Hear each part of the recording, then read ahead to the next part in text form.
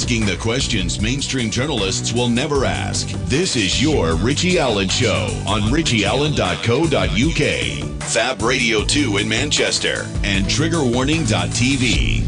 There's only one story really to talk about, I suppose, and we spent a lot of time talking about this yesterday on Sunday View. Let me just bring up the BBC there. Russia, as you would have heard in the news there with Kevin Ozebek, Russia is saying that there is no evidence of a chemical weapons attack in the formerly rebel-held town of Duma. Sergei Lavrov, Russia's foreign minister, has spoken out strongly and said that Russian specialists and aid workers had gone to the area, which rebel fighters have started leaving under a surrender deal. No evidence, he said. However, medical sources, and this is the white helmets, of course, the very dubious white helmets, but also the Syrian Observatory for Human Rights, who's a t-shirt seller in Coventry, believe it or not. They've said that a chemical attack killed dozens and dozens of people on Saturday, but they say numbers are impossible to verify. This stinks, of course, but what do I know? US President Donald Trump about 2 hours ago had this to say on the alleged attack. I'd like to begin by condemning the heinous attack on innocent Syrians with banned chemical weapons. It was an atrocious attack. It was horrible. You don't see things like that, as bad as the news is around the world. You just don't see those images. We are studying that situation extremely closely. We are meeting with our military and everybody else, and we'll be making some major decisions over the next 24 to 48 hours. We are very concerned when a thing like that can happen. This is about humanity. We're talking about humanity, and it can't be allowed to happen. So we'll be looking at that barbaric act and studying what's going on. We're trying to get people in there. As you know, it's been surrounded, so it's very hard to get people in, because not only has it been hit, it's been surrounded. And if they're innocent, why aren't they allowing people to go in and prove? Because, as you know, they're claiming they didn't make the attack. So if it's Russia, if it's Syria, if it's Iran, if it's all of them together, we'll figure it out, and we'll know the answers quite soon. So we're looking at that very, very strongly and very seriously. Yeah, warmongering Donald Trump. Now, I wrote an article about this today. It's on richieallen.co.uk. In fact, I've just tweeted it out now. It's an article about Trump who, while campaigning to secure the Republican nomination for the presidency in April 2016, so pretty much 2 years ago exactly, Trump just said, logic, he said in his first major foreign policy address. Here's what Trump said word for word. I could have got the audio, but I wanted to read this to you. This is what he said. Logic was replaced with foolishness and arrogance, which led to one foreign policy disaster after another. They just kept coming and coming. We went from mistakes in Iraq to Egypt to Libya to Obama's line in the sand in Syria. Each of these actions have helped to throw the region into chaos and gave ISIS the space it needs to grow and prosper. Very bad. It all began with a dangerous idea that we could make Western democracies out of countries that had no experience or interest in becoming a Western democracy. We tore up what institutions they had, and then we were surprised at what we unleashed. Civil war, religious fanaticism, thousands of Americans and just killed, thousands of Americans killed, and many more lives wasted, horribly wasted. Trillions of dollars wasted as well. This was Trump in April 2016, and you just heard Trump in April 2018. I hate to say I told you so, but I told you so. This is what happens when you trust the two-party system or the four-party system or the five-party system. You just get more of the same. Theresa May, the UK Prime Minister, up to her neck in war crimes in Yemen. What did May have to say? She is, by the way, looking at statistics to do with Yemen today, the Red Cross and other agencies saying that maybe 100 children a day dying in that country, and that's not recently. You're talking about thousands and thousands and thousands of children. May was meeting with the Danish Prime Minister, as far as I can remember. What did she have to say about the alleged chemical weapon attack? The UK utterly condemns the use of chemical weapons in any circumstances, and we must urgently establish what happened on Saturday. If confirmed, this is yet another example of the Assad regime's brutality and brazen disregard for its own people and for its legal obligations not to use these weapons. If they are found to be responsible, the regime and its backers, including Russia, must be held to account. The events in Duma fit into a troubling wider pattern of acts of aggression and abuse of long-standing international norms on counter-proliferation and the use of chemical weapons. In recent years, Russia's repeated vetoes at the UN have enabled these rules to be broken and removed mechanisms that allow us to investigate and hold to account chemical weapons attacks in Syria. This must stop. And we will work closely with our allies, including at the UN Security Council later today, to ensure the international community strengthens its resolve to deal with those who are responsible for carrying out these barbaric attacks and who allow global norms to be breached in such an appalling way. Global norms, what a crock of shit that is. Global norms, shared values. There's no evidence, none, that the Syrian government has decided to, in an area that rebels were leaving because they've been beaten back, because Assad has turned the tide, not just today, not yesterday, not last week, but for the better part of a year and a half. Government forces, backed by the Russians quite rightly, have begun to turn the tide and are eliminating the Wahhabi nutters sent into the country to destroy it. So why would he decide to deploy chlorine gas or whatever the bloody hell against his own civilians? He wouldn't, of course. You wouldn't do it. You wouldn't. Even the baddest bastard in the world wouldn't do it, because there's nothing to gain by doing it, right? Had Terry, the pathological liar May, any more to say? Anything more interesting? Appalling way. We saw a similar recklessness last month with the use of chemical weapons on the streets of Salisbury. Wow, chemical weapons on the streets of Salisbury. Let me tell you this, and I can say this with no fear of contradiction whatsoever. Nobody deployed chemical weapons on the streets of Salisbury.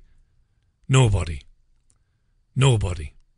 She should be strung up in chains, hog-tied, and arrested for treason and for crimes against humanity, and for attempting to lie this country into a military conflict with Russia. She should be in prison.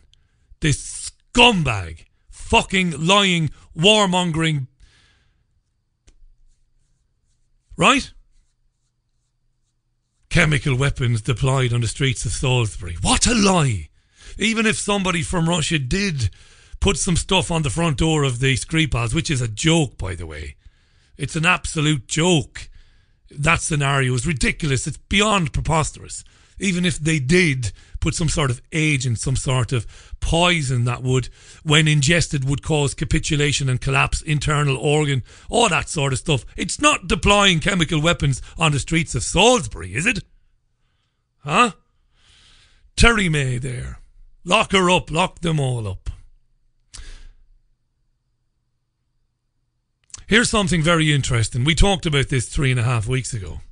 On St. Patrick's Day, which is the 17th of March, by the way, Russia Today ran a news item where a Russian general was amongst those interviewed who claimed that the Americans were actually supplying the so-called moderate rebel groups in Syria, the ones that are left, with chemical weapons.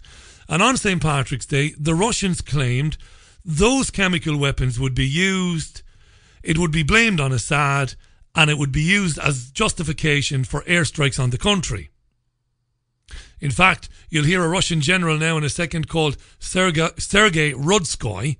He even says the ships to launch the cruise missiles or the Tomahawk missiles or whatever are already in the Mediterranean. So 3.5 weeks ago, the Russians predicted this very scenario. They said a false flag chemical attack would be staged by the rebels using chemical agents given to them by the Yanks, by Yankee Doodle. Listen to the news report from St. Patrick's Day. Have a listen, it's very interesting. Russia's defense ministry says rebel groups have been armed with chemical weapons in Syria and are planning to stage false flag attacks as a pretext for the US to carry out airstrikes. Representatives of the Russian armed forces have said they have reason to believe that the United States at its Al-Tanf base in Syria has been preparing squads of rebels, fighters, to stage a chemical provocation, a chemical weapons attack in the south of Syria, in Daraa, which borders Jordan and Israel. They've been provided, allegedly, as many as 20 tons of chlorine, as well as detonators disguised as cigarette packs. And this attack is imminent. Defense officials have said that this attack will be blamed on the Syrian government and will be used as an excuse by the United States and its allies to strike at Bashar al-Assad, his government and his military directly. The provocations mentioned will be used as a pretext for the United States and its allies to conduct airstrikes against military and state infrastructure in Syria. We are seeing that such strikes are being prepared by warships in the Mediterranean, the Red Sea and in the Persian Gulf. Yeah, that last voice you heard was Sergei Rudsky, the Russian general. They said this on St. Patrick's Day. Now, I know what the Americans would say. They would say that was a Catherine Tremell play. Who's Catherine Tremell, Richie? Well, she's the anti-hero in Basic Instinct. You remember? The murderess. Sharon Stone played the murderess Catherine Tremell in Basic Instinct. I'd have to be pretty stupid to write about killing somebody in a book and then go and kill somebody in exactly the way I described it in my book. Michael Douglas says, well, maybe that was your alibi. So that's what the Americans will say. Oh, the Russians knew they were going to do it, so they put this story out 3.5 weeks ago. No! The Russians were telling the truth. Warships are in the Med. Tomahawk missiles ready to go. The so-called moderate rebels being given these chemical agents for just such a scenario. Use a chemical agent, take some photographs of children fighting for their breath, and then we have the pretext, we have all the justification we need to go and start bombing in Syria. What are we going to do about this? What are we going to do about it? Talk about it till we're dead? These people belong in prison. Is it going to come to violence, I wonder? And I'm totally anti-violence, and I mean that completely. Is it going to come to violence where we're going to have to take up arms against these people before they bring this madness to our front doors? And for 22 people in Manchester last May, it was brought right to their doors, wasn't it? Lunatics, criminals, scum, gangsters. It's dreadful, this. And I'm not shouting for effect. This is not a performance. It's crippling me watching this garbage, listening to it every day, these lies. Chemical weapons deployed on the streets of Salisbury, eh? Wow. Yeah. Interestingly enough, Sky News, they must have some very inexperienced producers at Sky News, because they invited a man on called Adam Mardini, and he's a former Syrian diplomat. And some bright spark in the production offices at Sky News must have assumed that because he's a former Syrian diplomat and because he's now living in the UK, they must have thought he'd be anti-government. They maybe should have checked. So Sky News interviewed him. This is what he had to say about the chemical weapons attack in Douma, the alleged attack, and what should be done about it. Needless to say, Adam Mardini will never be on Sky News again. No. I mean, I said that, and I warned these chemical attacks could take place in the future, because ISIS could have used the chemical attacks. The American, by the Syrian-backed individuals could use them as well. The Syrian regime, I'm not saying they could not use them, but we need a credible investigation to take place and to to know who did that act. Good man. He said the American-backed rebels could have done it. I'm not saying the regime didn't do it, he said, but, why would they do it? We need a proper investigation, he said. And then on that, we can make our decision. The international community can make it. And you would presumably want that investigation before any sort of military thought was put in terms of an attack on Syria? Military action is not going to work. And that is if you take previous experiences, it failed in Afghanistan, it failed in Iraq, and it is failing in Syria now. So what is the answer? Well, basically, the Americans, the French, the Israelis, and the UK special forces operating in Syria, they should get the fuck out of the country and leave it alone. That's the answer.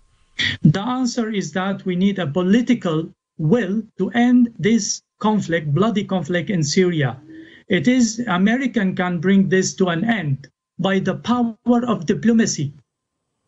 We should not confront Russia, Iran. We should build bridges of dialogue, constructive dialogue to bring this crisis into an end. Yeah, he said we shouldn't be confronting Russia and Iran. Who else did he say? Russia and Iran, he said. We shouldn't be confronting them. Very good. They won't be asking him on to Sky News ever again. That was his one and only appearance. It's 21 and a half minutes past the hour. This is Monday's Richie Allen Show. Mass non-violent civil disobedience, folks. It's what it's got to be. Violence begets violence. I said this in an article I wrote today.